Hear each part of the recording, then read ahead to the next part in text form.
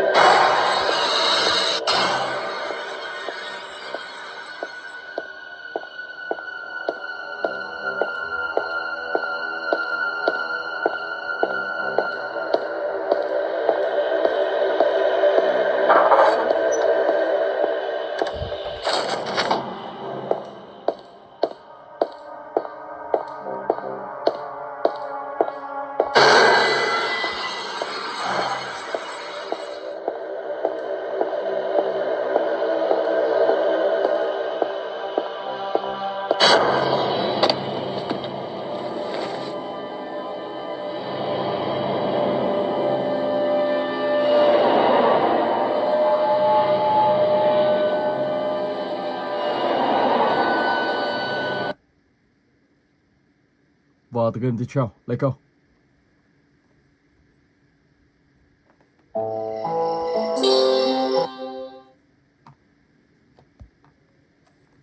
This one.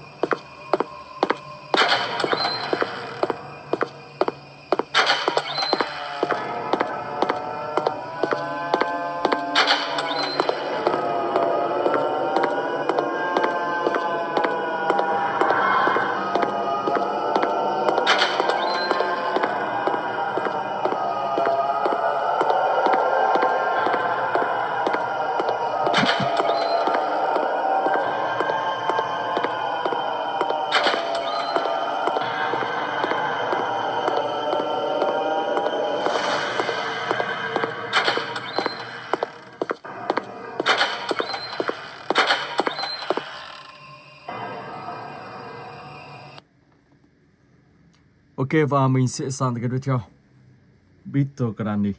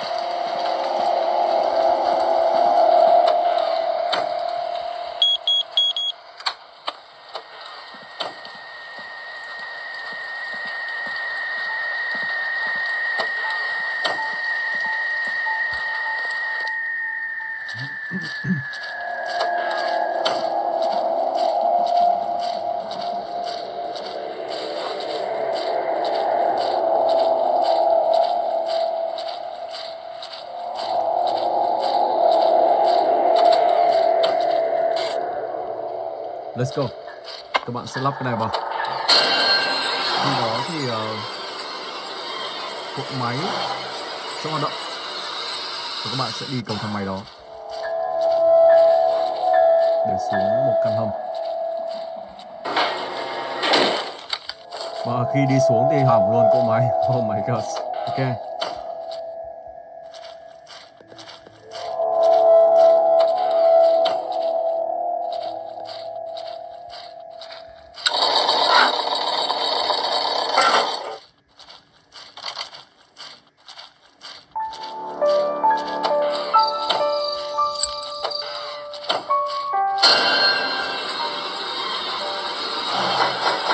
Let's go.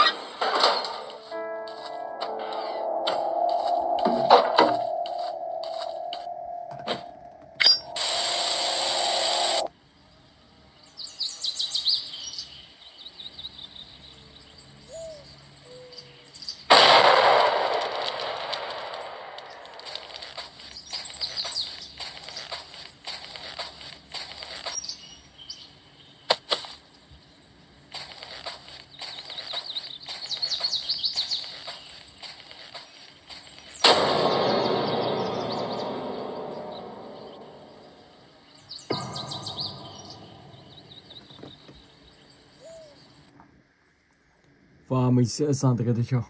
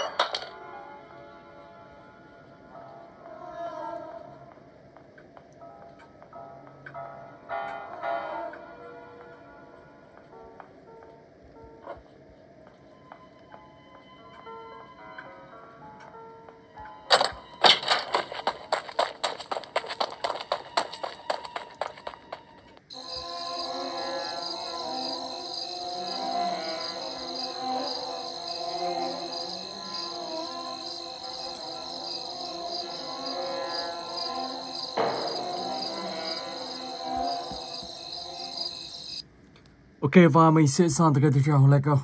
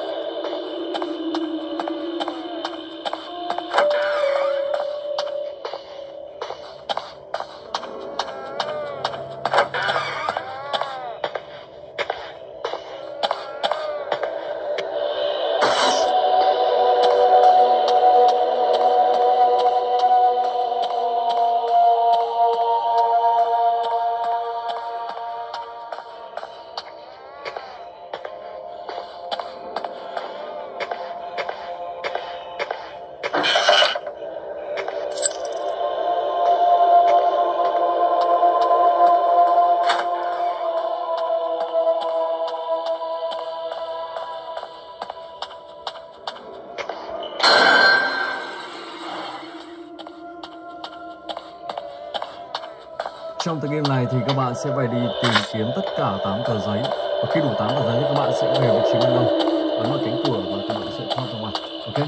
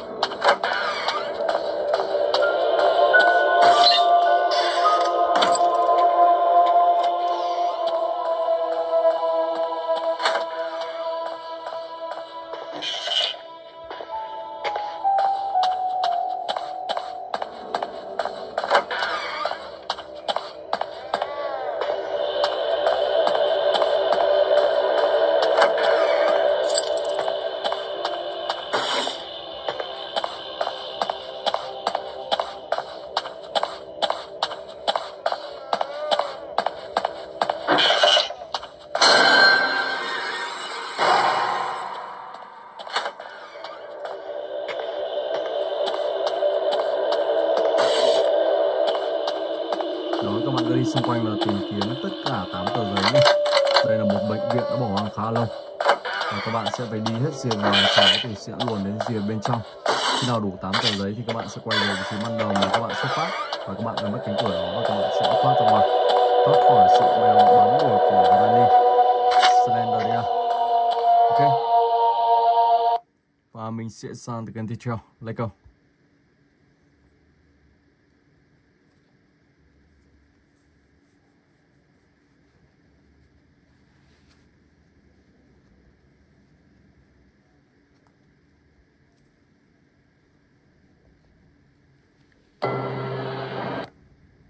Ồ, bị lag à? Và lại xem nào.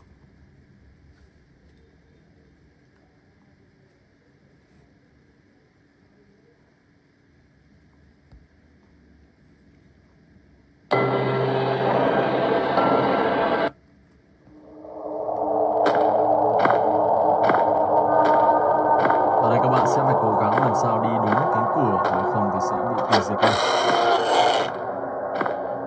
Vì có Labiring.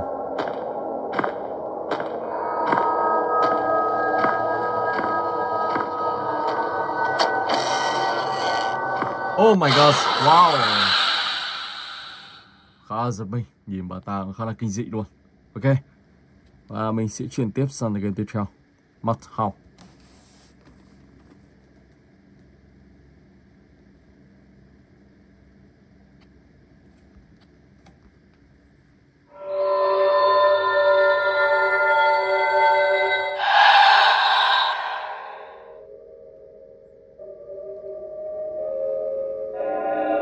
Đây là một tựa game bẻ khóa các bạn nhé.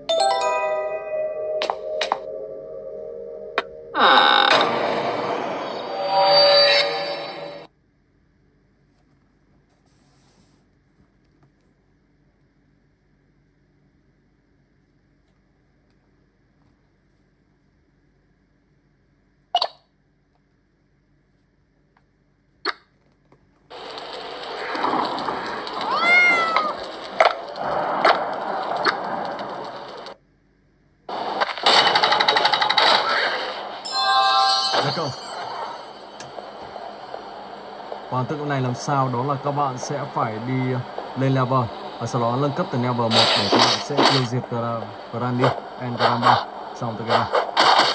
Oh my god.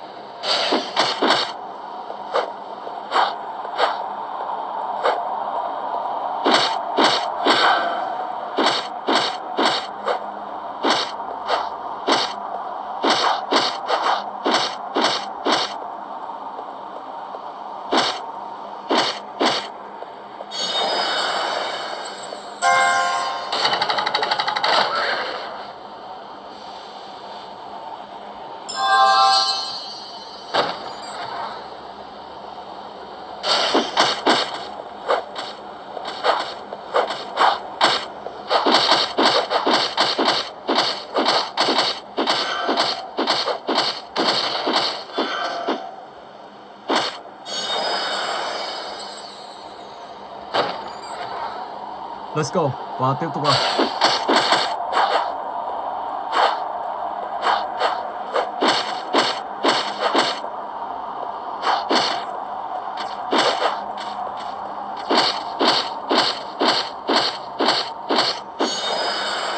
Nếu mà như thế này thì các bạn sẽ khó có thể giết được Slendrina.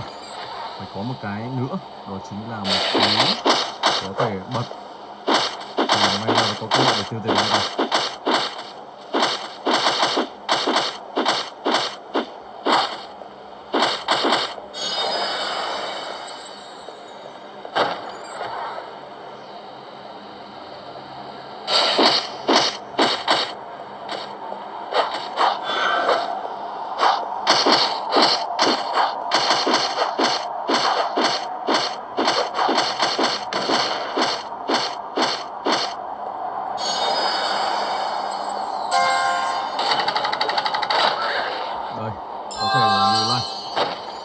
Tốc độ của cái này thì nó đang còn hơi chậm, không biết có tiêu diệt được không.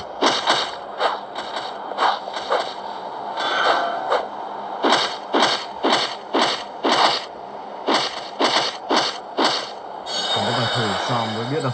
Lấy câu.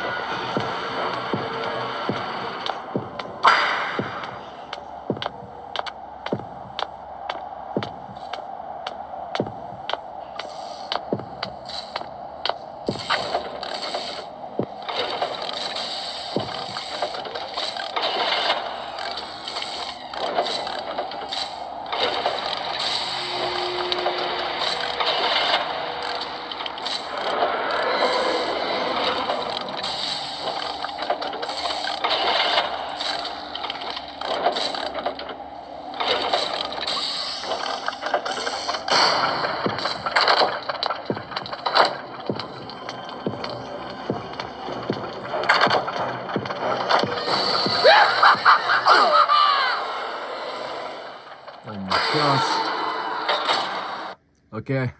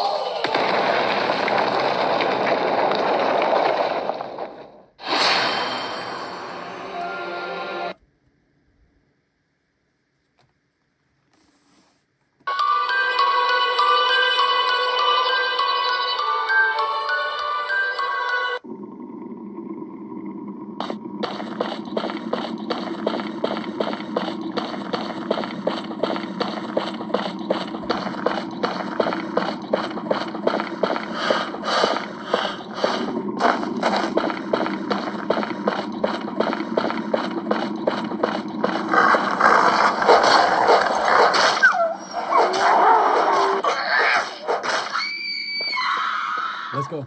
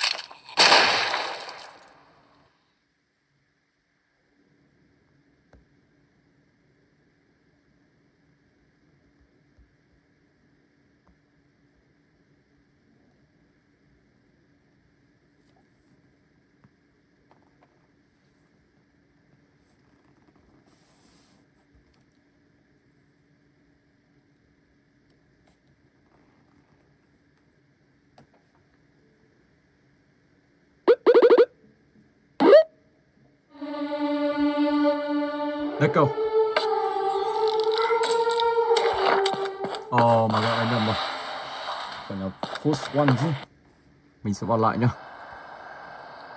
First one. Xem có phần ra màn hình không? Đây rồi. News game. Yes.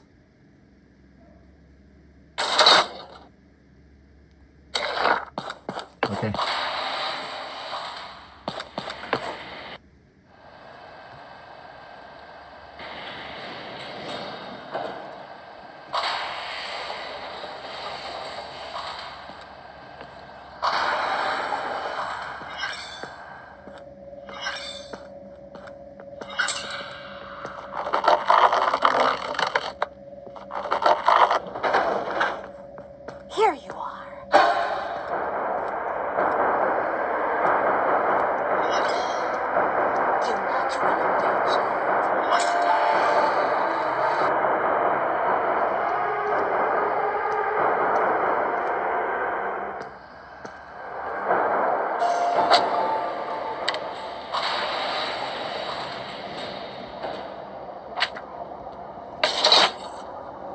Level 2.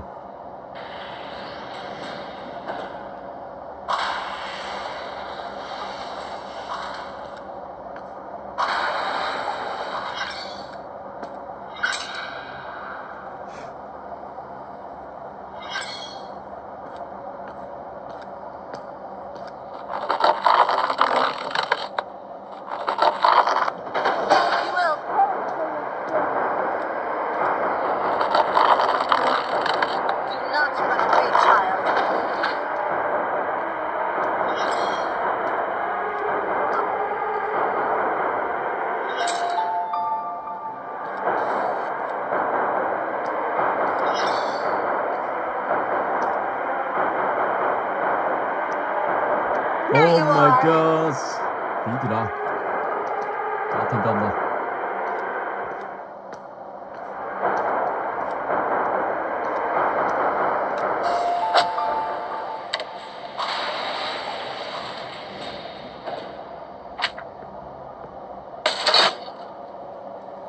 Rồi và mình sẽ chuyển tiếp sang tựa game tiếp theo. Let's go.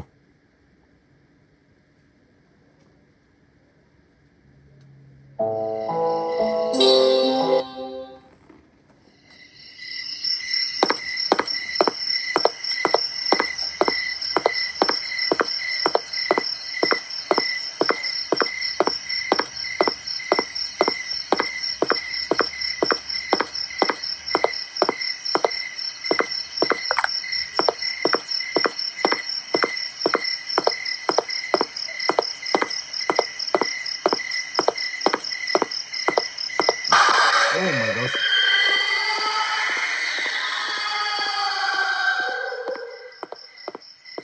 Một đời khá là tối tăm. Và ở đây thì các bạn sẽ phải đi tìm tất cả 6 bức hình. Đó như kiểu là 6 mẩu giấy luôn. Thì khi đó các bạn sẽ hoàn thành được này. Và thỉnh thoảng Kuyang bà ta sẽ xuất hiện thắm mắt các bạn sẽ phải quay đi. Oh my god, đi rồi. Bà ta xuất hiện ngay ở thân cây cho nên là đâm ra mình không để ý là đường nào. Thế bây giờ chứ, ok. Vậy thì bây giờ mình sẽ chuyển sang cái tiếp theo.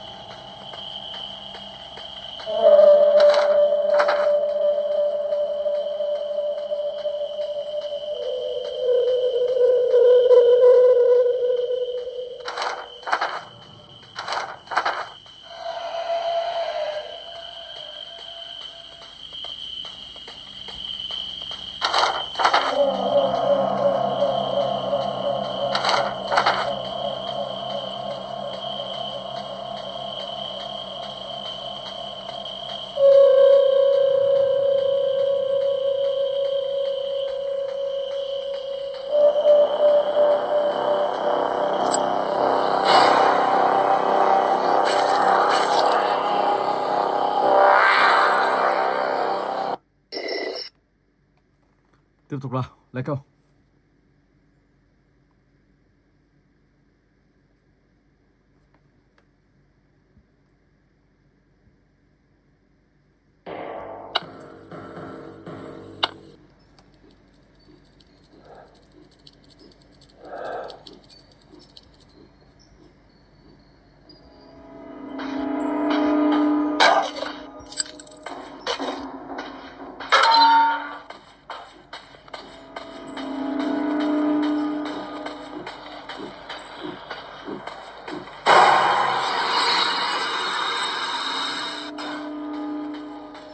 Trong tựa game này thì các bạn sẽ phải đi tìm tất cả những mảnh chìa khóa màu vàng. Và khi đủ mảnh chìa khóa màu vàng đó thì các bạn sẽ ấn vào cánh cửa. Và khi đó thì các bạn sẽ... mảnh chìa khóa này là các bạn sẽ lấy được một quyển sách. Một quyển sách. Và quyển sách đó các bạn ấn vào cánh cửa. Và khi đó thì các bạn sẽ tiêu diệt được Slendrina. Mảnh chìa khóa này là mảnh chìa khóa để các bạn mở kết sắt nhá.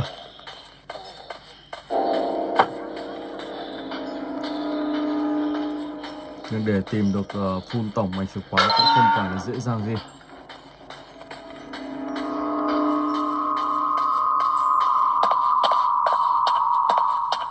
Hiện tại mình vẫn chưa thấy mảnh nào luôn.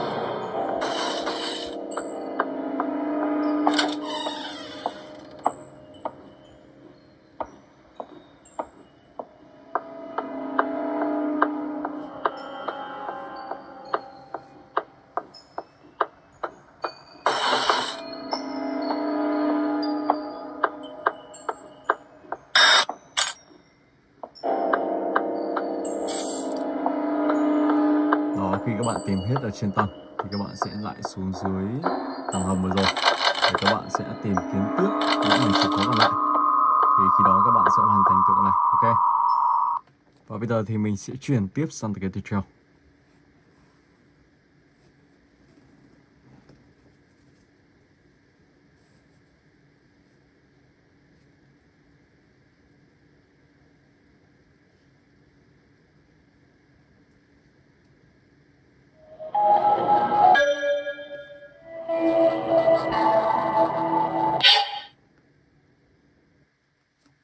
Months ago, I defended myself from a monster that took away my home and my parents. I thought that my friends would be there for me, but when I told them what happened, they just laughed at me and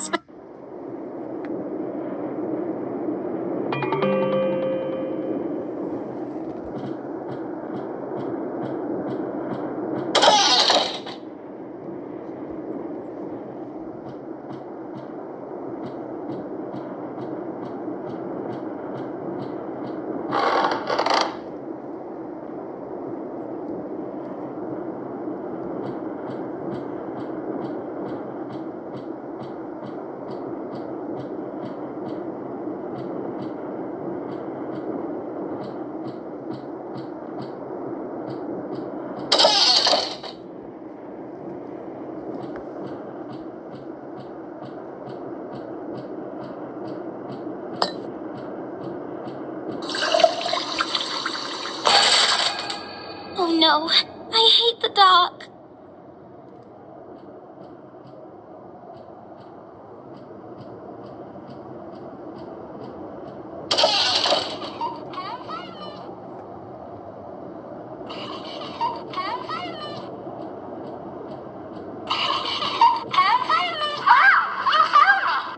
Holly, how did you get down here?